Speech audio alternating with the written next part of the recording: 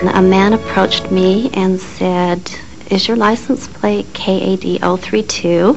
And I said yes, and he introduced himself as Officer Roseland.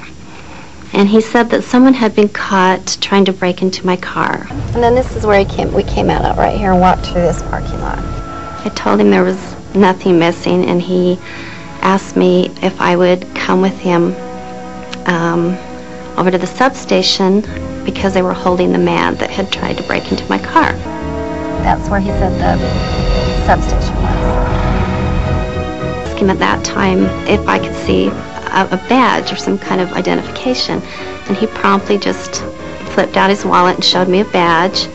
I thought it was a little strange, but I just thought, you know, maybe he's off duty, undercover. It occurred to me, you know, that he wasn't who he said he was, and that something really bad was going to happen.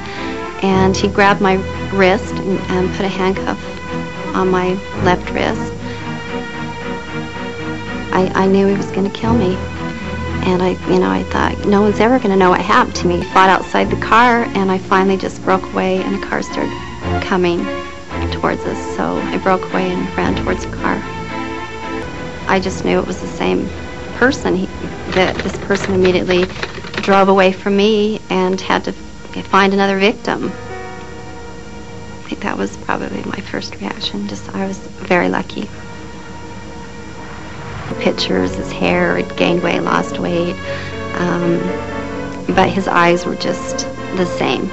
They were just so cold and just no expression in them, just no feeling to them.